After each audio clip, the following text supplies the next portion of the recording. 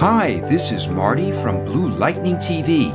I'm going to show you how to quickly transform photos into the look of beautiful pastel drawings.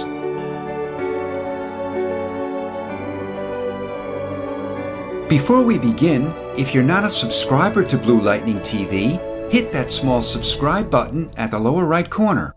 If my tutorials have helped you learn or improve in Photoshop, become a channel member by clicking the Join button below the video or the Patreon link at the upper right. Open a photo you'd like to use for this project. I downloaded this one from Shutterstock. To ensure that your final results will look similar to mine, check your resolution by going to Image and Image Size. Its size can be any amount. However, if the resolution isn't 150 pixels per inch, just type it in and click OK. To fit it onto your canvas, press Ctrl or Command 0. We'll convert it into a smart object so we can modify it non-destructively. It'll also allow us to replace our photo with a different one without having to redo the effects. To do this, click the icon at the upper right corner of the Layers panel and click Convert to Smart Object. Go to Filter and Filter Gallery. Open the Artistic folder and click Paint Daubs. Make its brush size 15, the sharpness 40, and the brush type Simple. We'll convert it into a smart object as well, so the next filter we pick will be added on top of the paint daubs. Go back to Filter and Filter Gallery. This time, click Rough Pastels. Make its stroke length 40 and its stroke detail 1.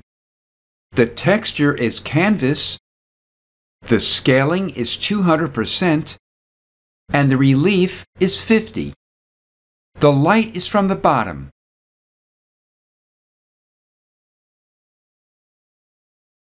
Convert this into a smart object as well, and make a copy of it by pressing Ctrl or Command J. Go back to Filter and Filter Gallery one more time. Close the Artistic folder and open the Sketch folder. Click Chalk and Charcoal. Make the charcoal area 6, the chalk area 6, and the stroke pressure 1.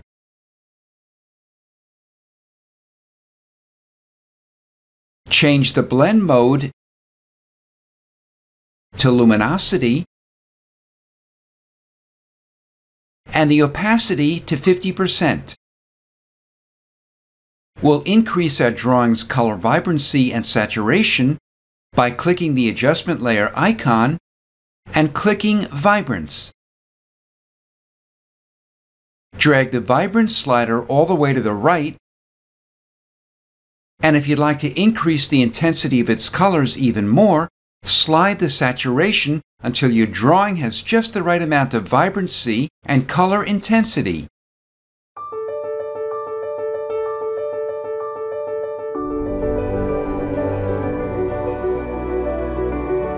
This is Marty from Blue Lightning TV. Thanks for watching.